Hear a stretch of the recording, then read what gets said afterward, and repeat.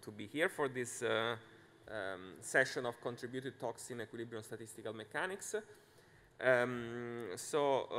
can start immediately with the first speaker.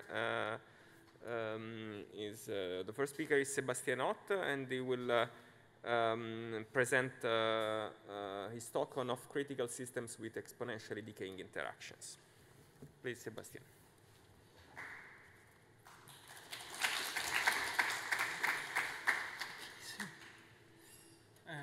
Okay, so where does this? Yeah, that works.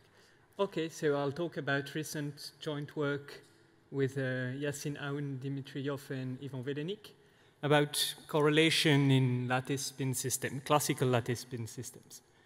So the two papers you have here are the two main sources of what I'm going to say, and what I'm going to say will be a little bit vague, that's intentional, and you can check precise statement in the paper if you're interested.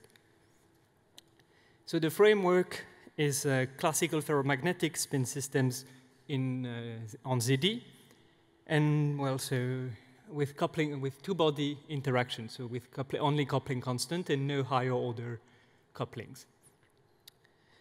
So I'll suppose that the coupling are positive, so ferromagnetism, and that they are summable, normalized to have the sum equal to 1. And the main example you have to have in mind is the classical Ising model on ZD, which is +1, -1 spin at each site, and where the probability is formally given by the expression you can see on the slide. And moreover, I'll be mostly interested in the high temperature regime, which is, for the Ising model, that beta is smaller than beta C. And so you have in particular exponential decay of correlation for these models as soon as the coupling constants are exponentially decaying, which is also what I'm going to restrict to. And the goal of the study was to study the behavior of the two-point function, so the point-to-point correlation function. And for the other model, I mentioned like the POTS model or the XY or GFF or some models, or the Ising model with a magnetic field or the lattice gas. You need to have, instead of this two-point function, you need to consider instead the truncated two-point function. And all what I'm going to say about the Ising model still holds for this truncated two-point function in more general framework. So to study this two-point function, there is a very old heuristic that predicts the large distance behavior of the two-point function, which is due to Ornstein and Zernike, which was proposed in the early 20th century. And basically, they have some list of hypotheses you can make on the two-point function. If the hypotheses are satisfied, then you can compute, in some sense, the asymptotic behavior. So the first hypothesis is this high temperature hypothesis, which is that the two-point function decays exponentially with distance. The second postulated structure is a renewal structure satisfied by the two-point function, which is this equation that you can see, which is reminiscent of what you can have for the green function or the massive green function. And this parameter rho in the Ornstein-Zernike picture plays the role of a density, but for the Ising model, think rho is equal to beta. And the C function, which is not something that you a priori defined, which you suppose is defined by this equation, is called the direct correlation function, and it's supposed to behave on large distances like the interaction. So in particular, it should decay exponentially fast if the interaction is decaying exponentially fast. And the final hypothesis they make is that this direct correlation function decays strictly at an exponential rate strictly larger than the normal two-point function, so that you have a mass gap between the direct and the correlation function and the normal two-point function. And from there, that's basically a theorem. If you have this list of hypotheses that are satisfied, then you can compute the behavior, the asymptotic behavior of the two-point function. And it's given by this expression. And the most interesting part is really the prefactor to the exponential decay, which behaves in a universal fashion. And it's the same prefactor for a vast class of models, or expected to be the same prefactor for a vast class of models. So, what I'll be concerned with is the following point, that this picture, this Ornstein-Zernike picture, was believed to hold in a very, very, very general setting. And basically, as soon as the interaction is exponentially decaying, people were expecting to have the Ornstein-Zernike style behavior. And what I'll show is that, in fact, you have to be slightly more careful than in any case. You just have to be careful when the interaction is exactly exponentially decaying. There you can have some problem. And what I will say is, I'll state one theorem which will be a little bit vague, and then I'll tell you a little bit why you can expect that you should, in some situation, not have the Ornstein-Zernike style asymptotic, and a little bit on one idea on how you conduct the proof.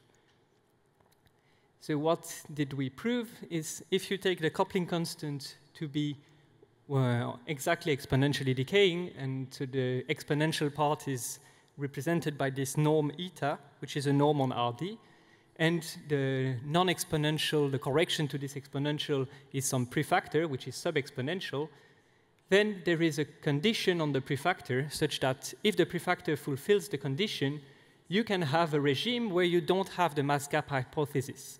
Meaning, if you believe that the direct correlation function should on large scale behave like the interaction, you will have that the rate of decay of the direct correlation function is the same as the one of the normal two-point function. And moreover, you have a failure of Ornstein-Zernike asymptotic, which is the second point that you have in this theorem, which is that, in fact, the prefactor will not be dictated anymore by this distance to the power d minus 1 over 2, but will be the same prefactor as the one you have in the interaction. Okay, so a few remarks on this. Well, the first one is what I just said, that if you have this summability condition, the first point is exactly the failure of the mass gap condition of Ornstein-Zernike, and the second point is exactly the failure of their asymptotic, which is directly linked. A second remark is that this behavior, or failure of Ornstein-Zernike style asymptotic or Ornstein-Zernike picture, is linked to a non-analyticity of the inverse correlation length of this rate of exponential decay of the two-point function as a function of beta. So the rate sees the fact that you're not OZ, because when you have this, the two-point function decaying at the same rate as the interaction, in particular the rate is constant over an interval and is non-constant over the remaining part of the subcritical regime, and therefore you have that the inverse correlation length is non-analytic at this change of behavior point.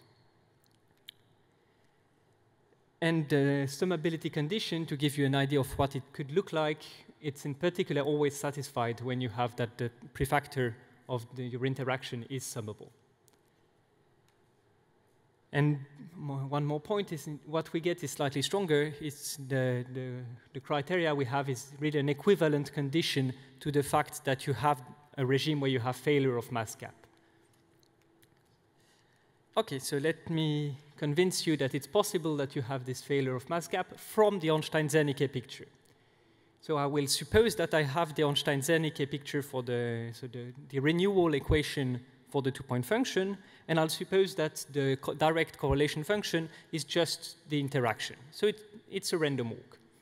It's a killed random walk. So now if you look at what happens, you want to study large-scale behavior of G and J, also of the two-point function G, and compare it to the large-scale behavior of the interaction J. And you know that one classical fact, let's say, is that the behavior of the large-scale behavior of quantities is encoded in the Laplace transform on the generating function of those quantities. So if you look at the generating function for the interaction and for the two-point function, and that you suppose that you have the OZ equation, this gives you this equation for the Laplace transform. And now if you want to look at what happens, what is the behavior of the coefficient, it's studying where how those generating functions behave close to the boundary of the convergence domain, so close to singularities. And you can have, if you want to study the behavior of the J, or of the generating function for the 2-point function, you can see that you have basically two ways of having an infinite to be on the boundary of the convergence domain, or to be close to a singularity. Either you have the 1 over 1 minus x that diverges because the rho beta times j of h is equal to 1. So that's one way for G to diverge. And the other way for G to diverge is just that J starts to diverge. So that the singularity can come either from the Laplace transform of the interaction, or the singularity can come from this renewal equation, the Ornstein-Zernike equation. And our summability condition is basically a condition that ensures that it's possible that in some regime, the singularity comes from the J, so the Laplace transform of the interaction, and not from the 1 over 1 minus x singularity. And the 1 over 1 minus x singularity is exactly the singularity that gives you the Ornstein-Zernike behavior. So that's like hand-waving the heuristic behind why you can have this failure of mass gap, even if you suppose this Ornstein-Zernike picture of correlation true. And that's not exactly how we conduct the proof. The proof is based on this. If you again have, you suppose that you have this Ornstein-Zernike equation, so same hypothesis as before, and you iterate, you can represent the 2-point function as the partition function of a certain path model. So again, it's a kill random walk, all in all. And the change of behavior for the J, the fact that it's either Ornstein-Zernike or dictated by the interaction, it's exactly equivalent to a condensation phenomena for the path model. So the path, depending on the prefactor, will either be constituted of one large edge that will cross from 0 to x, or it will be in which case you have the behavior of the interaction, or it's constituted of many small steps, in which case you end up with the Ornstein-Zernike asymptotic. And this path, this argument, like this representation, you can have such representations for almost any statistical physics model you want on lattice by generic path expansion and correlation inequalities. So you can, that's really a the way we conduct the proof is through this idea of path and condensation for paths. And I'll stop here. So thank you for your attention.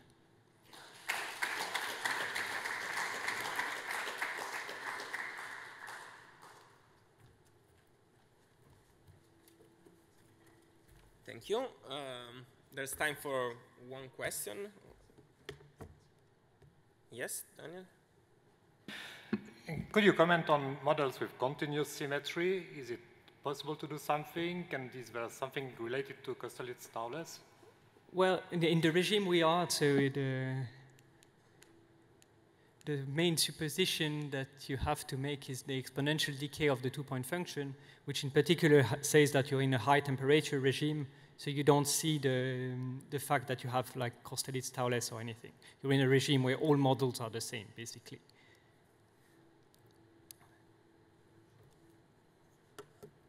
Okay, thank you. Thank you again.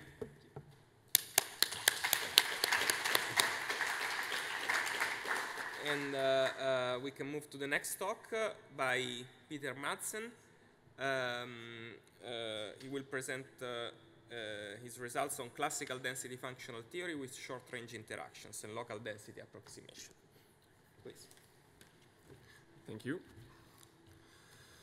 Okay. First off, to all the people who actually showed up, both on site and online, I want to thank you for showing up, and to the organizers, thank you for having me. I'm going to briefly talk to you about a project that I've been working on for the past year with my colleagues, Mathieu Levine and Michael Jex, about the local density approximation for classical density functional theory with short-range interactions. This is a pretty recent result. We only finished the proof of our main result 2 days ago at this conference. So it's fresh out of the oven. First off, I'm just going to tell you very shortly about the setting of classical density functional theory. I'm going to talk to you a little bit about thermodynamic limits, and finally I'm going to explain our result. And I'll not be proving anything. So, we start out at the beginning. We consider a system of classical identical particles in some domain, lambda in d dimensions, with some external potential v, and the particles interact through a pair potential w. In the grand canonical ensemble, the minimal free energy at inverse temperature beta is minus 1 over beta log the partition function. The partition function is this guy here. This is the first thing you learn about statistical mechanics. Variationally, you can compute this thing by minimizing over the set of all grand canonical states. These are families of n-particle canonical states, which are, sorry,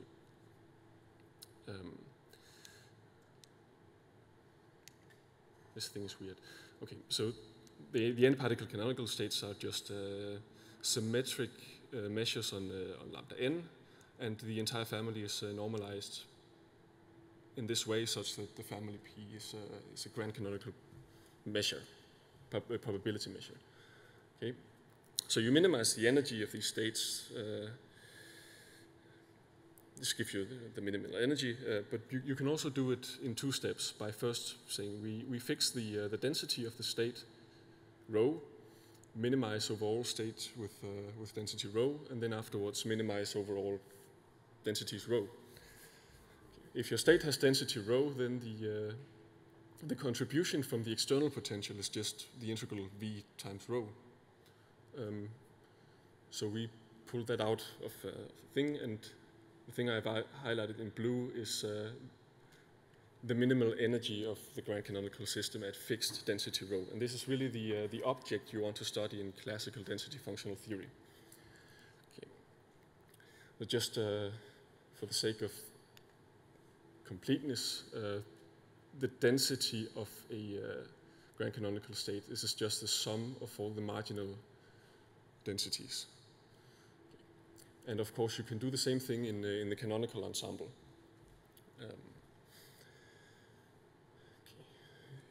Our main result only concerns mainly concerns the grand canonical ensemble, which is normally easier to work with.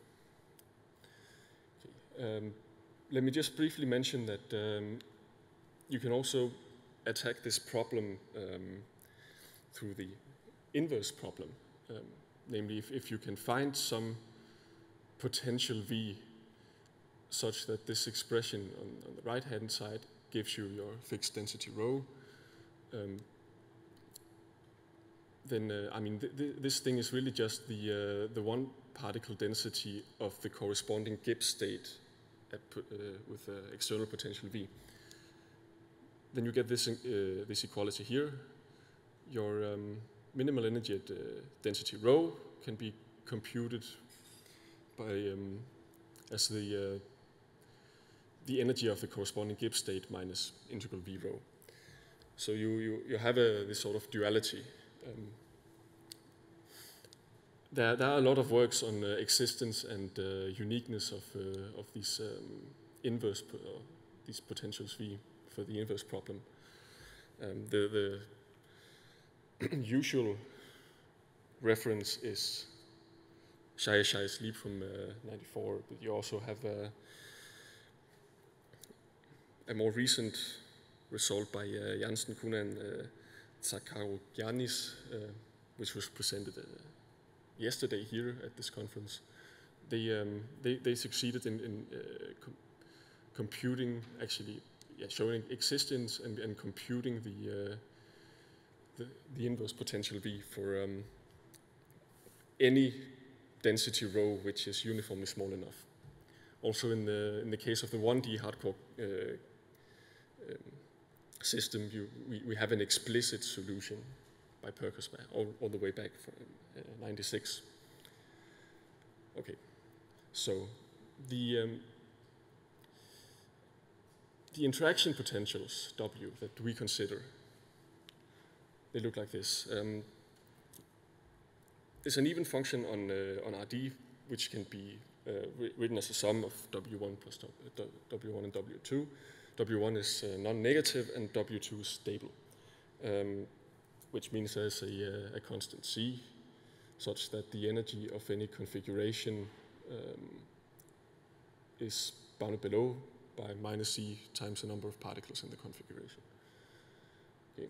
And if we furthermore require that W1 is strictly positive around the origin, then our entire interaction W is what is called superstable. Okay. And we are going to assume this. I didn't write it explicitly, but we assume that W around the origin increases like a negative power of x, and at infinity we assume that it decays like 1 over s, 1 over x to the s for some s which is larger than the dimension. So this makes W integrable at infinity. Okay. I think I might have written in my abstract that we also consider hardcore interactions. This is not really the case yet. I mean, this growth rate is strictly less than infinity. And this is because we strictly speaking have not proved our result for the hardcore gas yet, but we are getting there. It's only a matter of time and technicalities. Okay, so let me just briefly mention that in the usual case where you don't fix the position densities of your system, the usual thermodynamic limit exists. This is well known, has been known for decades, and I'm highlighting in particular the canonical case, because that's going to show up on the next slide. Okay, so with interactions like this, we can prove, just as an appetizer, the thermodynamic limit in the canonical ensemble at fixed flat densities. It exists. And in the limit, we get the same thing as we do in the usual case, where we don't fix the density of the system. As an easy corollary to this, we also get the same thing in the grand canonical case.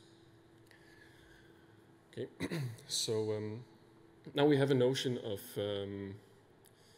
energy per unit volume of an infinite system, an infinite uniform system. So we can move on to the local density approximation, which looks like this. You give me a density and ask me to compute the minimal energy at this density, and I say, what if we just locally replace the energy by the energy of a uniform system with density rho of x and integrate? So we want to make an approximation like this, and we ask, to which extent is this a good approximation? And now, since 2 days ago, we have an answer to this question, at least partially. And it looks like this. So we take some m, and we consider only densities that are bounded by this m. Okay. And we take some power p, which is larger than the dimension. Then there is a constant c, which depends on m, and it depends on the interaction, such that the distance between these two expressions is bounded by this thing.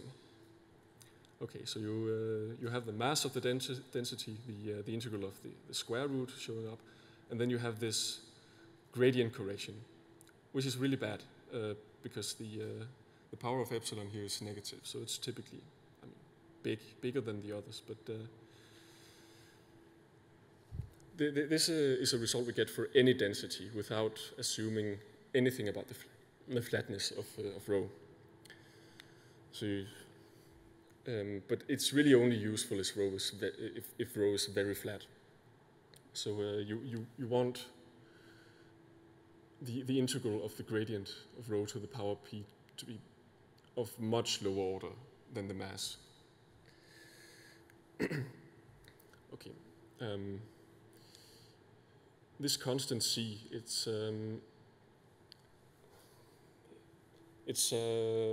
essentially explicit from our proof, but it's very ugly and complicated, and it behaves very badly with this m, and also with the growth rate of the potential around the origin. Okay. And then as a final remark, it's a bit arbitrary that the square root of rho shows up in the bound. Really, we can replace it by rho to any power which is between 0 and 1, or even something like rho times log rho to some appropriate power. This, we just chose an explicit thing for the sake of exposition. Okay. So quantitative results like this on the validity of the local density approximations are so far a little bit sparse in the literature. At least if you look at the mathematically rigorous results. I only know 3 other references. The first one is by Levin Liebseinger. They consider the canonical uniform electron gas with Coulomb interaction in 3 dimensions, and they managed somewhere to prove that if you take a density and scale it appropriately, so it becomes very flat in the limit. Then in the limit, the leading order of the energy goes to the corresponding expression in that case. This is at zero temperature, so you get something like energy of the uniform electron gas, and then integral rho to 4/3 or something like that. And then you have some results in the quantum case, also 3D with Coulomb interaction. Afterwards, quickly afterwards, an extension by Nico Mich to a class of very smooth short-range interactions. Common for all these 3 papers is that they rely on the Graf-Schenker inequality to provide a lower bound for the energy here. We use some nice trick with equivalence of ensembles in the thermodynamic limit to avoid this. Okay. So that's our result. I had maybe planned on teasing you a little bit about what ingredients we use in the proof, but for the sake of trying to stay on schedule, I think we'll just skip this and I'll stop here. Thank you.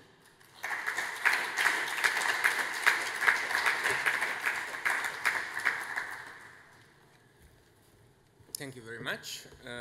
Questions?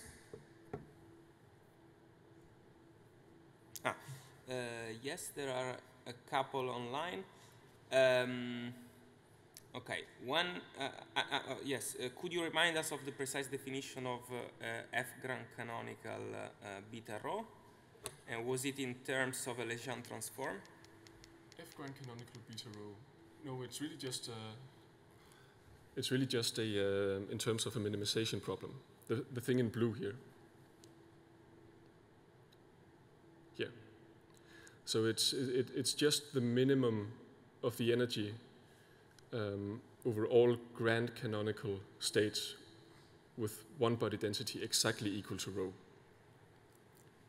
Okay, where rho here is a number. No, rho here is a function. It's a profile. It's a density profile. Ah, okay. Yes. Okay, so I also had the question. So in the final result, the rho of x that appears in the right side is the same profile as the rho in the left side. Yes. Yeah. Okay. Well, in the two. terms of the... Yes, so rho here in the result is really a density profile. Okay, thanks. Other questions? Okay, if not, thanks the speaker again. Thank you. And we can proceed with the next one. This is online. I think all the next speakers are online.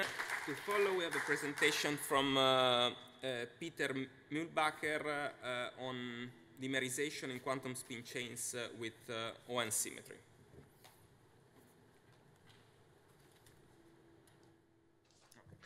Okay. Thank you very much for having me.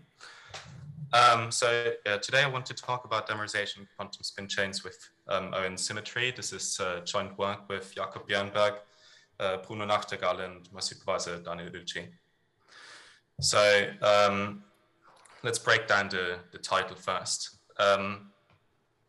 So we have a quantum spin chain with some big half-integer spin s.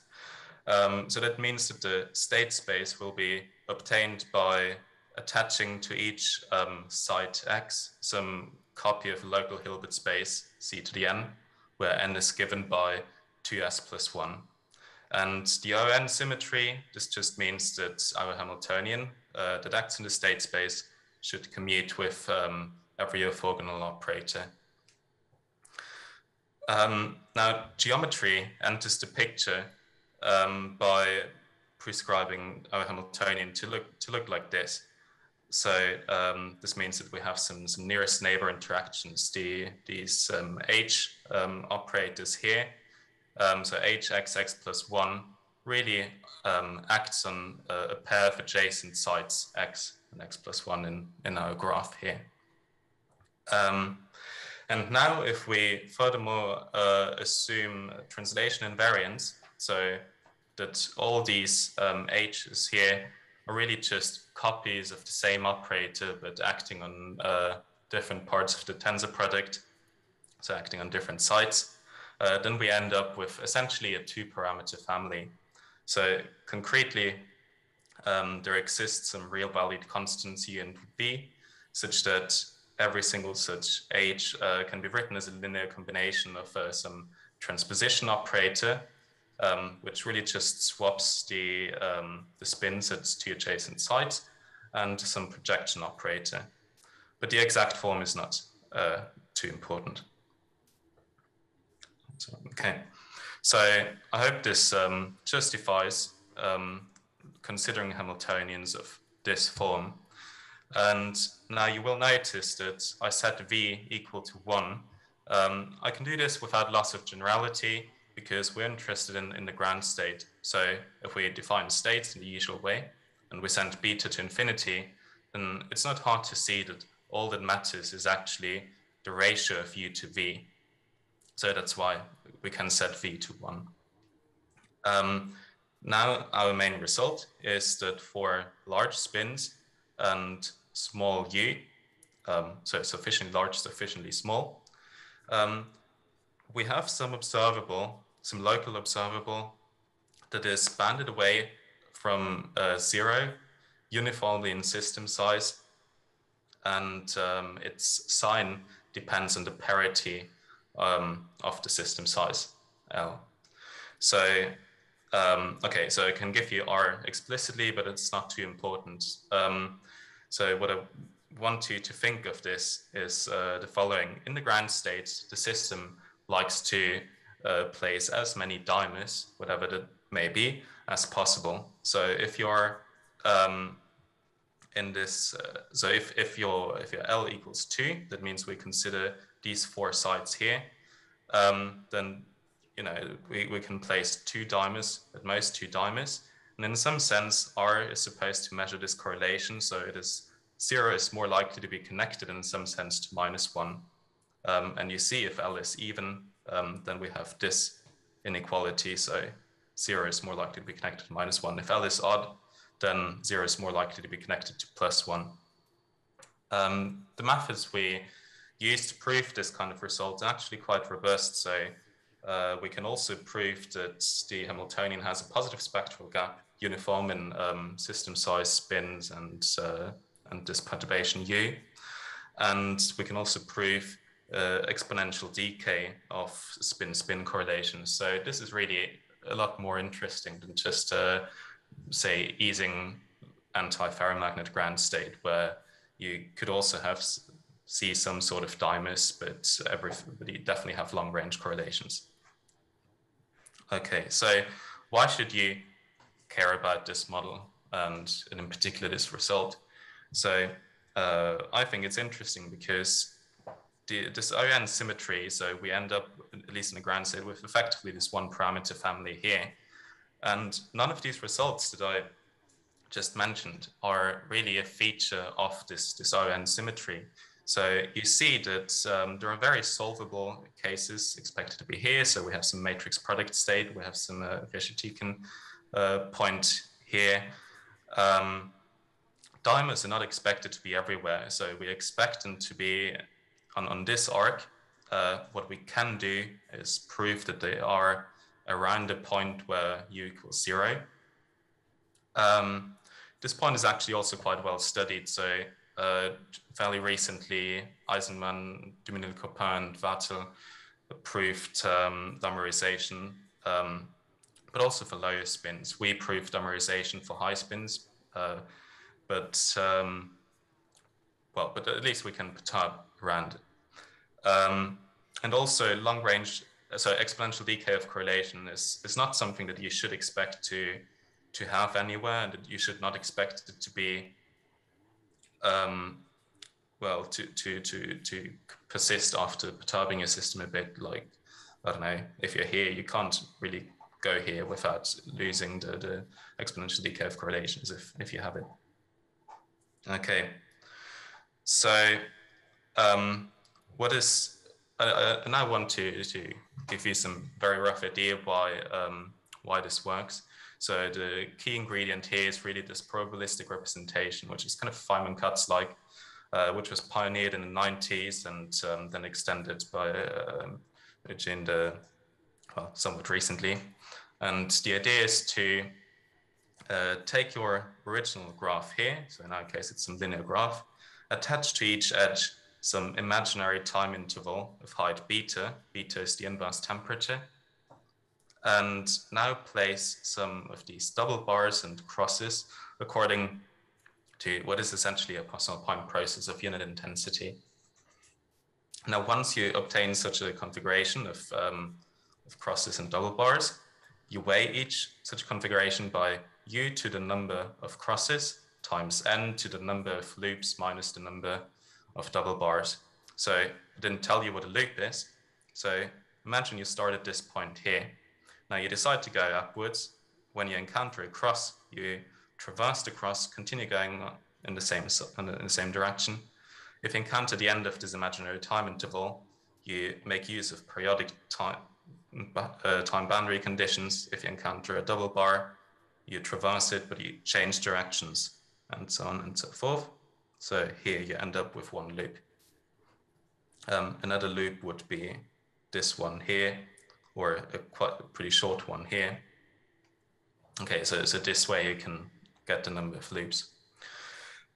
Now, how does this relate to what I was actually talking about before? So this operator R that is supposed to measure some sort of correlation can be expressed as the measure of the configurations where X is connected to Y. So that means it's in the same loop. Now, somewhat suggestively brought here P for like suggesting it might be a probability measure, but actually this is a signed measure for negative U. So this makes the analysis quite complicated. So how do we get around this? The key idea is to perturb around optimal configurations. So optimal configurations are essentially an uncountable set of configurations that in some sense maximize these weights here. You see, if we want to maximize this for large n and small u, you don't want to place lots of crosses because this makes this contribution very small. And one way to get lots of loops is to just place lots of double bars on top of each other. And so for each double bar, you create one loop, and this is looking pretty good.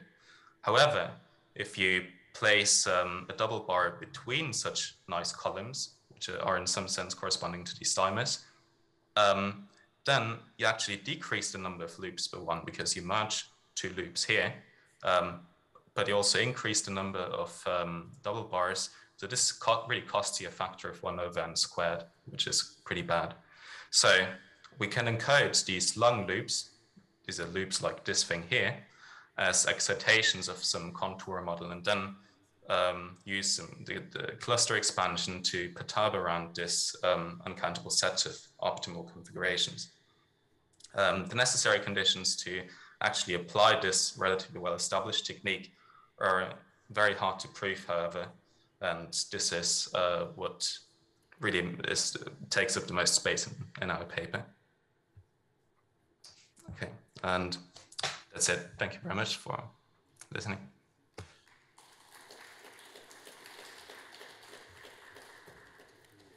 Thank you very much. Any question from the on-site audience? Okay, I have one. So your result holds for a spin sufficiently large, but what is at least the conjecture, the conjecture for the optimal spin above which the dimerization picture should hold? So at least at this point, I think this paper mentioned by ICMP and Mühlbacher showed that it should hold. We should expect dimerization for s bigger or equal than 1, I think. Okay. It's not obvious to me if it's that easy to, but I guess okay, it's a pretty bold guess, but I would assume that maybe you're not. It is possible to actually also perturb around it. I'm not sure, but I mean, this is where I think where we should expect dimers. Whether we expect this for dimers also for small spins, I'm not exactly sure. Maybe, but I don't want to make too bold a prediction here. No, but I guess you could have a relatively small spin and then much smaller u, I guess. Pardon? In principle, you could have just a fixed spin, I don't know, 2, and then very small u. Yeah. Is there any hope that you can generalize, or this is outside the range of validity? Well, I don't think it is possible with the way we set up the cluster expansion. Obviously, I won't make any claims about whether people with new ideas can do something more. But for the cluster expansion, you definitely need well, at least we need pretty large n to make it work. So I think the point is that in order to have these dimers here, you really want some very strong force to kind of really force your system to place lots of these double bars on top of each other. Yeah, if n is not pretty large, then I feel like there is also this kind of entropy in this probabilistic sense that the proximal point process will occasionally post some double bars in between and hence kind of destroy these dimers. Yeah. Thank you. So at least our method, I think, doesn't work for it.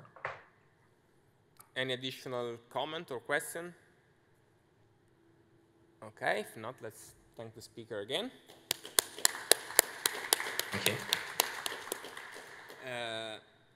The next speaker is Flora Koukiou, presenting talk on freezing at low temperature entropy in the Gaussian models. Please, you can start. Thank you. Let me first thank the organizers for giving the opportunity to present some new results concerning the relation between freezing and low temperature for and low temperature entropy in some Gaussian mean field models. Let me start by recalling the definition of freezing. Freezing can be either defined from the behavior of the free energy for low temperature, for, that means for temperature bigger than lower some specific temperature called freezing temperature, or from the concentration of the Gibbs measures on local extreme values of the random fields. The freezing property has investigated for the first time in the REM model, and then has attracted very, very interest in science, in mathematics and physics, especially recently in the case of extreme value statistics, aiming at precisely describing the fluctuations around the mean value of the free energy. Here, I'm asking another question, whether it's possible to relate freezing with the entropy of the Gibbs measure. Indeed, we can see in the following that it is possible to define equivalently freezing by the vanishing of the entropy for a class of the Gibbs measure for a class of mean field models. I'm going to define it in the following manner. I can continue here. So this is a scheme. It can be used to define several Gaussian mean field models widely studied from physicists. It presents the scheme. It's just a unified scheme. It's very easy. We start with finite alphabet. Here I have only 2 letters. Think about a plus or minus 1 instead of A and B. And you consider words of length n. The word will be the configuration. For its word, you define the random Hamiltonian. The explicit form of the Hamiltonian depends on the specific model. For instance, if you considered the random energy model, you can define a family of IID Gaussian random energies, JA alpha, where the alpha or the configuration is a word given by the end of the nth level, the nodes of the nth level. In the case of multiplicative chaos of the polymers of the trees, you can define the Hamiltonian of the model by making use this Gaussian IID random weights, which are indexed by the edges. We can also use this framework to define the Shelton-Kilpatrick mean field spin glass model, where here I'm writing the Hamiltonian. This is the original definition of the Shelton-Kilpatrick model, where the J's, the interaction J's, are family of highly centered Gaussian random interaction indexed by the pairs of levels. I have noted here some pairs of pair levels, and the Hamiltonian written in red corresponds to the configuration alpha, A, B, A, corresponding to a Shelton-Kilpatrick model with 4 sides. As usual for its inverse temperature beta positive, the partition function is defined as the sum over the words, over the configurations of the random weights. Here, I use this normalization of the Boltzmann factor for calculation regions. This will be clear later why I have used this normalization. The Gibbs measure is defined as usual by this expression, this equation. I'm recalling the thermodynamic quantities of the model, the annealed free energy, the quench free energy. I'm using the letter G instead of F because of the normalization I have introduced before, and the entropy by this expression. All of these thermodynamic quantities have a limit non-random at the thermodynamic at Sn goes to infinity. And I'm recalling here from the variation of principle the relation of the free energy with the entropy, which this relation will be useful for the following proof. So the critical behavior of all the models is characterized by critical temperature, at which, beyond which the Kernst and the annealed free energy differ. And I'm defining here the freezing temperature as the minimum of beta at which the entropy vanishes. I'm summarized the result for the 4 previously defined models in this theorem, assuming the differentiability of the free energy with respect to the inverse temperature. The freezing temperature of the Gaussian mean-field models previously defined cannot exceed the value beta star given by this, but 4 times logarithms of 2. Moreover, for every beta bigger or equal of beta star, that means bigger from than the freezing temperature, the specific entropy vanishes at the thermodynamic limit. Let me note that I put this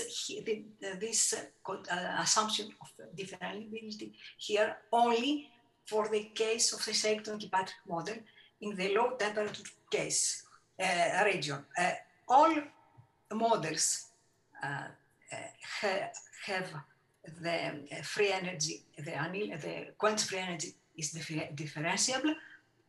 Also, the free energy of the Shelton-Kilpatrick model at high temperature, but for the low temperature there is not yet firm proof. Of course, we expect that the free energy of the Shelton-Kilpatrick model is also differentiable at low temperatures, but up to now we have no complete proof. So I prefer to put this assumption here. And moreover, we have that for all models are frozen for all beta bigger than beta star, which is the freezing temperature. But for the random energy model, for the random polymers and the multiplicative chaos, the freezing temperature coincides with the critical one. And moreover, the entropy is 0. In the case of Shelton-Kilpatrick, we know that the critical entropy is 1, the critical temperature is 1, the value of critical temperature is 1. The entropy is non-zero at this temperature, and the freezing temperature for the SK model is bigger than the critical one. So how, some ideas of the proof, how I can prove this result. So before giving the idea of the proof, I prefer, it's better to show you from where comes the value, this specific value beta star of the freezing temperature. In this graph, in this picture, I'm giving the graph of the quench free energy of the Shelton-Kilpatrick model. This is the blue line, the quench free energy. The annealed free energy is completely is easily calculated, so it's given by the blue line. Beta 1 is the critical point. And the normalization we have used for the Boltzmann factors allow to have this graph like this, having this minimum, its minimum at this point A, at the critical temperature, And then if you draw a straight line starting from 0, passing from the point N, this line crosses the annealed free energy at a point A prime corresponding to beta star. This is the definition of the beta star. Now, the quantity free energy for beta bigger than beta 1 for low temperature lies in this region. Why? Above the dashed line, because from the convexity, just by convexity, and below the blue line by the concavity logarithm. So the quant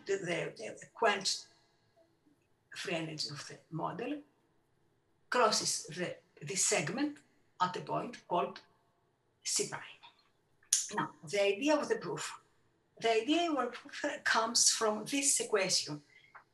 At the point beta star, which defines, as we can see later, the freezing temperature, the annealed free energy is expressed as a function of the annealed or the quants for the beta 1, because we have equality at the beta 1, by this equation.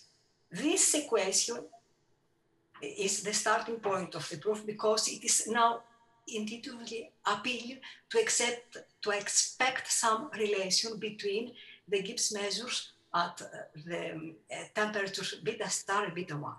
And indeed, this is the case. Namely, we can show that this relation, this connection between the Gibbs measure is given by the relative entropy of the measure at beta 1 with respect to the measure at beta star. In particular, what we can show using convex analysis arguments, we can show that at beta star, the segment, this segment is given C prime, corresponds to the relative entropy, and we can estimate this. Once this estimation of the relative entropy is consistent only with the value 0 of the entropy. This is, so I repeat here, this is the idea of the proof. It's not extremely difficult, it's tedious, but the idea comes from this equation, and then how to estimate the relative entropy of the Gibbs measure of the measure at beta 1 with respect to the measure at beta star. So what we have got now with this, that the entropy vanishes beyond beta star. So once the entropy is 0 for beta bigger than beta star, remains 0. Of course, we have obtained lower bounds for the Gaussian energy, and more importantly, we establish the behavior of the low temperature of the free energy of the SK, and this is summarized in this picture. So I summarize everything here. I'm sorry. The blue line from 0 to beta 1, take beta 1 equals to 1 because it corresponds to the critical temperatures of the SK model, the quants and free energy coincide. From beta bigger than beta 1, the free energy, the quants free energy, lies in the blue region. The annealed free energy is the given by the red curve. So this blue region is characterized, the lower boundary of the blue region is given by the results of this work I have just presented, and the upper boundary of the blue region is given by the spherical model. Now, this approach can also be used to study the freezing property in connection with the behavior of the multifractality spectrum of low correlated Gaussian fields, not only for these models. Why? Because so the entropy, once you can prove the vanishing of the entropy, you can the equivalent formulation to show that the Hausdorff dimension of the support of the Gibbs measure is 0. So, and then we can also estimate the multifractal or the fractal character of the spectrum. Another possibility is to use these expressions involving the relative entropy in some problems arising in a signal process setting, namely, if you can consider Gibbs weighted trees, and if you do some random sum sparsing, you can sampling, you can reconstruct some initial measure via the study of the relative entropy given by this. Just this is the prototype to recover the behavior of the measure thanks to the calculation of the relative entropy. So I think my time is over. Thank you for your attention.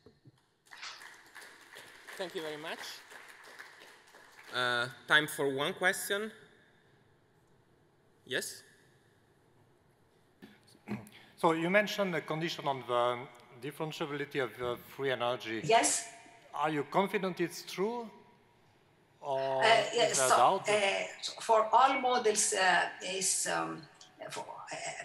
you mean for the Serito-Kipatri model? So everybody expects this, and for the high temperature there is no problem. For the low temperature, so nobody believes that it's not true. But I have not seen any firm proof. And so would it be worth also exploring what would happen assuming the opposite? I mean, that there would be... No. I'm not. I'm saying that I guess I believe also that the free energy is differentiable for all temperature, but I have not seen any proof. But if it is differentiable, it lies here. And the lower bound is given by the lower boundary, but because of once you have proven that the entropy is 0, the tangent here passes from 0. So it's just from a simple convexity argument from variational principle. You cannot go far lower than this bound. The only thing concerning intrinsic result, it is possible because the proof gives a lower bound of the relative entropy. It is possible to have reached the vanishing from the entropy slightly before beta star, but the results do not still. So in any case, the Quant's free energy is bigger than this bound, and of course strictly lower than the above boundary because of the spherical model boundary. Okay. But we have to, we need the differentiability, and so I don't believe that it is not differentiable. And the other results also consider Parisi solution, and everybody believes that it is differentiable at low temperature, but there is no firm and definitive, a complete proof. Yes. No, I think we should continue. Thank you very much for the presentation. Thanks again. Thank you. And we have the last speaker of today's session is Stephen Diaz Barreto. He will tell us about uniqueness of equilibrium state of a quantum spin system on a graph.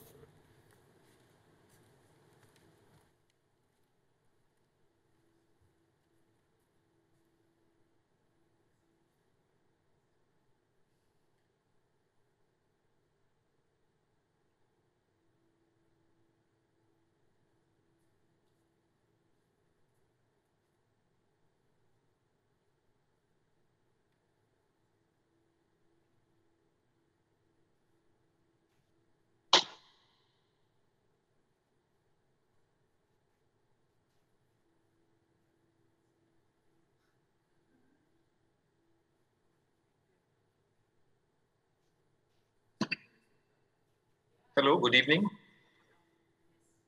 Can you hear me? Hello? Yes, yes. Okay.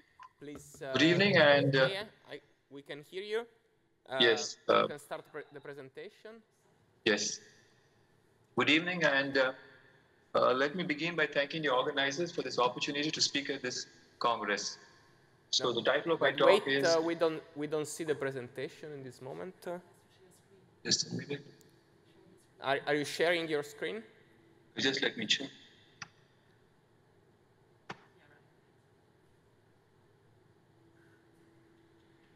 Share this. Now can you see it?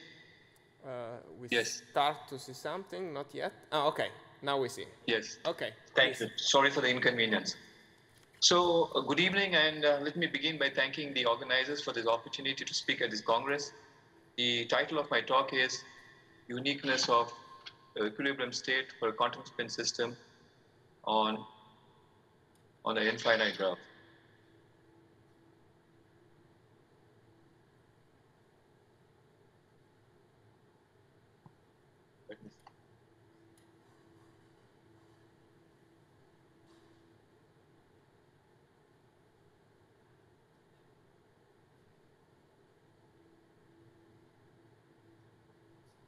Well, the motivation for this talk basically comes from quantum spin glasses. As you know, traditionally, quantum spin glasses have been studied as systems of spins located on a lattice interacting randomly. Well, an alternate model for this kind of system can be based on the realization that the magnetic ions located on the lattice sides are randomly distributed. And in some sense, this gives us the structure of a graph embedded on a lattice. So instead of considering spins located on a lattice with random interactions, we could consider the spins to be located on a graph with countable number of vertices with deterministic interactions. And so in a way, we can caricature a quantum spin glass as a quantum spin system with spins located on a graph with countable number of vertices with deterministic interactions. Well, this study of mine is basically restricted to nearest neighbor type of interaction. And what I really mean by this will be explained shortly.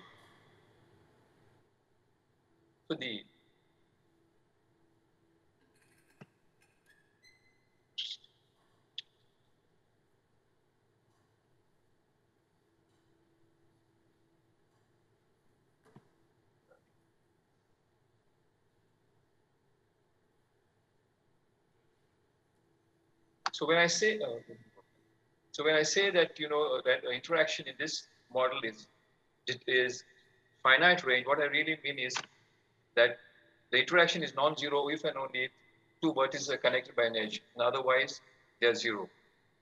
I make the essential assumption in this case that the degree of any vertex here is no more than alpha.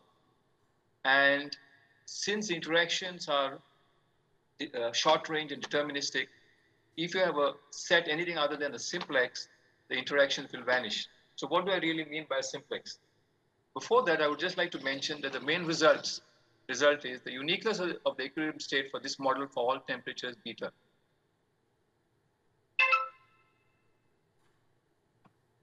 So in order to get going, we put a definition in place.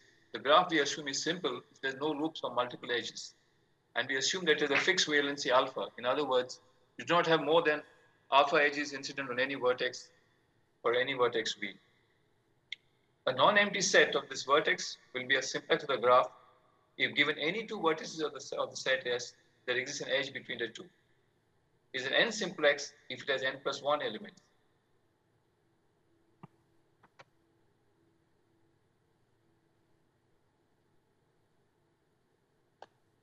Now, it's not very difficult to see that a simple graph, by this I mean that there's no loops or no multiple edges with finite valency. And by this I mean that there are no more than alpha vertices incident with a given vertex. There will be no simplex for n greater than alpha. And there are therefore at most 2 raised to alpha simplexes containing any vertex V. So let me describe the model in brief. So we start off with a quantum spin system with spins located on the vertices of a infinite connected graph. The vertex set is countably infinite. E denotes a collection of edges. The graph is assumed to be simple and has finite valency alpha. And by a connected graph, I mean that there's a path between any two vertices of edges. A quantum spin is assumed to be located at each of these vertices, and two spins indirectly are connected by an edge. Otherwise, they do not interact. The typical observable algebra is the UHF algebra constructed of all finite subsets of this vertex set V in a typical fashion, where for any fixed lambda, where lambda is finite, the Hilbert space associated with this lambda, the tensor product of Hilbert space at each vertex V, which I assume is two-dimensional, over the complex field C.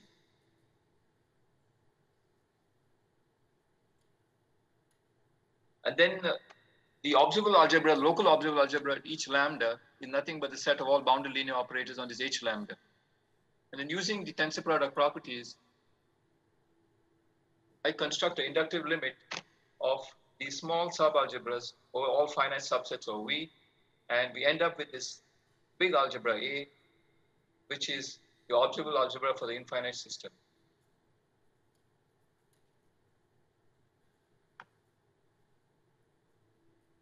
So this is a typical construction, the case of a quantum spin system on an infinite set. Now, it's easily seen that if two sets are sufficiently far away, in other words, the intersection is empty, then the two observable algebras co-commute. And we will use this property to construct the dynamics of the system in the slides to follow.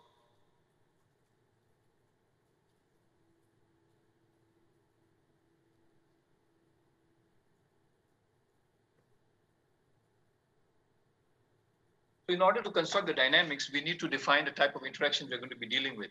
So for me, an interaction is a function from a collection F of finite subsets X of this vertex set V into the Hermitian elements in the UHF algebra A, such that for every finite set X, phi X is an element of AX.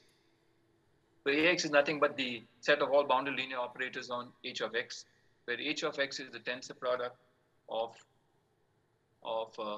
small h of X over all elements in the capital X.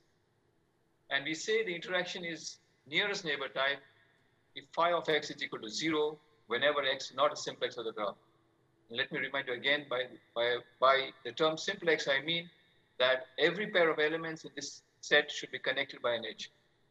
And since the valency is at most alpha, of the graph is at most alpha, we do not expect a simplex of order greater than alpha. In other words, a simplex with more than alpha plus one element. Now for a finite X, phi X represents the interaction energy of the spins confined to the set X, and hence the total energy for a finite lambda containing V consists of sum of these phi X.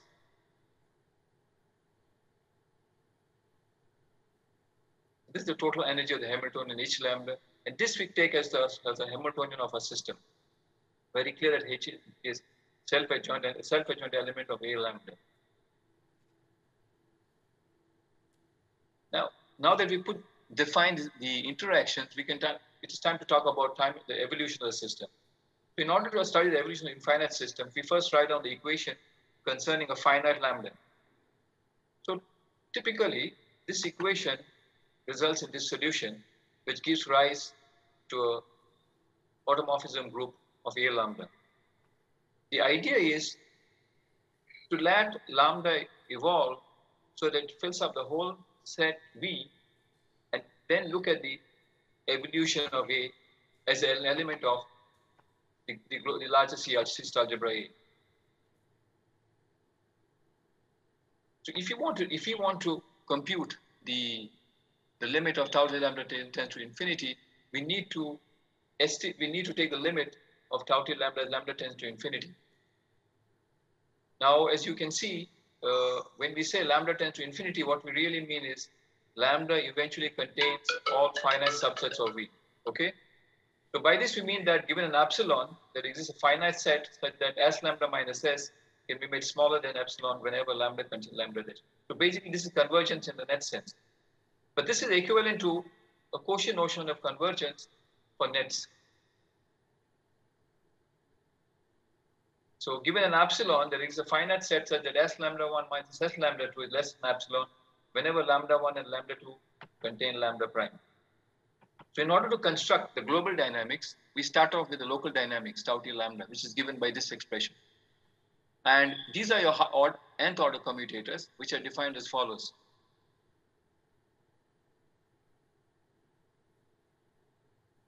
So to prove the to establish the global dynamics of this quantum spin system on a graph, we need to prove the following proposition. So you start off with the nearest neighbor type of interaction, and by this I mean that phi x vanishes if x is not a simplex. And I assume that the supremum of this interaction energy over all finite x contained is finite. Then if you take any element A, fixed element A, belonging to A lambda naught, this is nothing but B H lambda naught, the lambda naught is fixed, then you can estimate this commutator with the Hamiltonian of the lambda, region lambda of order n in terms of the size of A, the size of lambda naught, and this norm. Of course, this alpha is a reflection of the valency of the graph.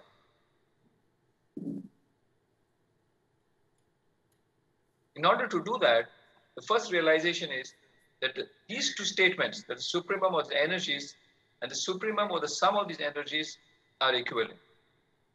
This is primarily because phi x is finite range, since it vanishes outside when x is not a simplex, and all the simplices are at most of order alpha. This allows us to conclude that these two statements are equivalent. Given this and the fact that whenever A lambda 1 and lambda 2 commute, this is whenever lambda 1 and lambda intersection 2 is empty, these two will commute. A lambda 1 and A lambda 2 will commute. This leads us to the following estimate. We write down H lambda A of order n and look at its norm. Now, this can be written as, based on a definition of H lambda, we get multiple sums. But what really happens here is, because this commutator would vanish otherwise, we are automatically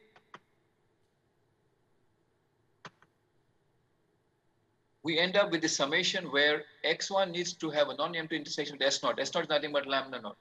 S1 is S0 in union S1, and Sj is Xj union Xj minus union X union lambda naught.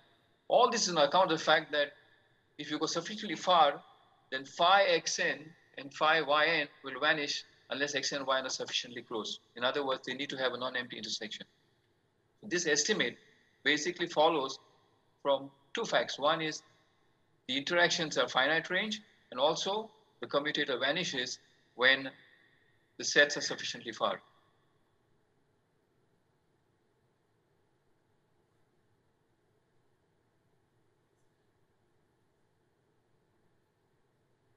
So if this is not going to be 0, then we know that xi should be less than or equal to alpha 1, because the size of the simplices can be at most alpha plus 1.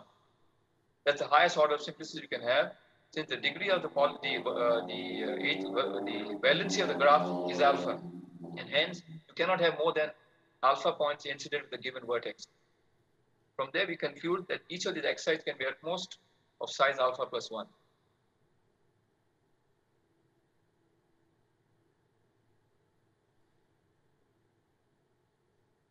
So this gives us an estimate for the size of these sj's, which are nothing but the union of xj, xj minus 1, x1, and lambda naught. So this is j times alpha plus 1 by alpha, the valency plus the size of lambda naught. This is going to be useful in estimating the size of the commutator of order n, h lambda a. And on plugging this back, we get the following, okay? We have 2 raised to n times norm, sums over these products. Of course, this being non-empty, I can always fix a V1 here and a V2, Vn here in general. And eventually, we arrive at this estimate that the norm, the size of this, the norm of h lambda a of order n is 2 raised to n times norm a, n times alpha 1 by alpha is the valency plus the size of lambda naught, where we initially started off with the region lambda naught, a comes from lambda naught, and this norm supremum of norm phi x summed over all x over v. this would allow us. Another important observation here is, if you look at this commutator, it would converge to this sum, which though it appears to be an infinite sum, it's however finite because these phi xi's vanish if xi's are not simplices, and none of your simplices are of order greater than alpha. Besides, the commutator would be 0 if these regions are not sufficiently close. And hence, this becomes independent of lambda for large, sufficiently large lambda, but at the same time, the right-hand side, the finite sum involving only finitely many combinations of phi xi's, and not infinitely many, as the notation may seem to suggest. How much time do I have? Not much. You should essentially conclude. Okay, so I just need time. So from this, I can conclude that the global dynamics exists. Okay, now let me go straight to the main result. So when the global dynamics exists, I can look at the limits of the Gibbs states and look at the equilibrium state. For me, an equilibrium state is nothing but the limit of a Gibbs state. Okay, the Gibbs states, as you know, are given by trace minus beta h lambda times a normalized by the appropriate factor. Now this state, if you make the assumption, this essential assumption, that there exists a fixed V0 in V, so the number of vertices which are at a distance exactly n from V0 is bounded independently of n, and we can always define a metric to talk about this distance because V is connected, and a distance is nothing but the shortest distance between two vertices, which is counted in terms of number of edges between them. Then, if the above assumptions hold for one V0, it holds for all V. Okay, and this allows us to conclude that there is a set of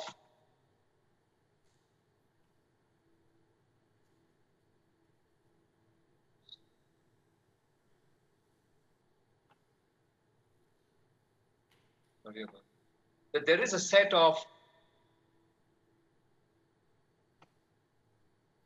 is a sequence of WNs such that the surface energies are bounded independently of n. And as you know, when this is true, and since this Wn is increasing set, as you can see from the previous slide, your Wn, these are your Wn's, okay? It's a set of all V which have a distance less than equal to n from V0. So these form a sequence of increasing sets, and the surface energies across these sets are bounded independent of n. We conclude that the equilibrium state is unique for all choices of temperature beta. Thank you. Sorry, I finished that in a hurry. Okay, thank you. Questions or comments? So I have one, but concerning the results on the time evolution, how does this compare with Lieb-Robinson bounds and its corollaries, in particular about existence of dynamics for infinite quantum spin system? Well, as far as I know, I have, there are two approaches to dynamics. One is to directly prove the existence of dynamics by taking limits like this. And the other way is to actually estimate to use the Lieb-Robinson bounds to estimate the velocity.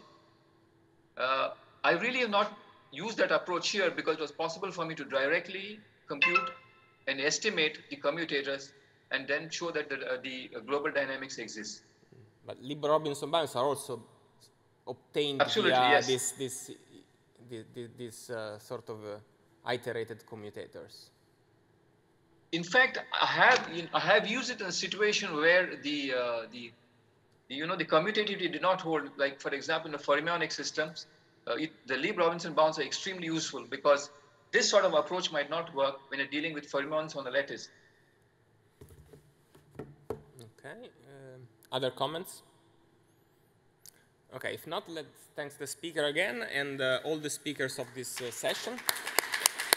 Thank you. Thanks to everybody on site and online for following this session, and good night and see you tomorrow.